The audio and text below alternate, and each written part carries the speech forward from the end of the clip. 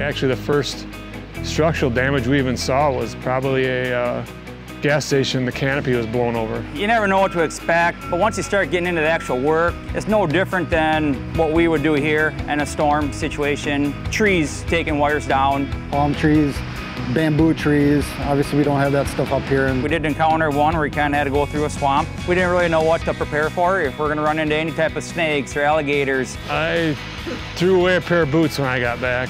They're done. I ran into actually two different people that have been to my hometown, the Dells. A couple people used to go to school at Madison or grew up around the Milwaukee area, and they're happy to see people from Wisconsin come down. And then just the kind of disbelief from some people that aren't from this area, and they'll see the Madison Gas and Electric on the side of the truck, and then you can kind of see them wandering around to look at the license plate to see where the license plate's from, and then they kind of give you that weird look like you're really all the way from Wisconsin. And I mean, everybody we encountered was great, like I say, very appreciative, always offering water or anything, you guys hungry, you need anything, and I'm thinking you're the ones out of power. Those people were without power for upwards of 11 days, 12 to 13 days even.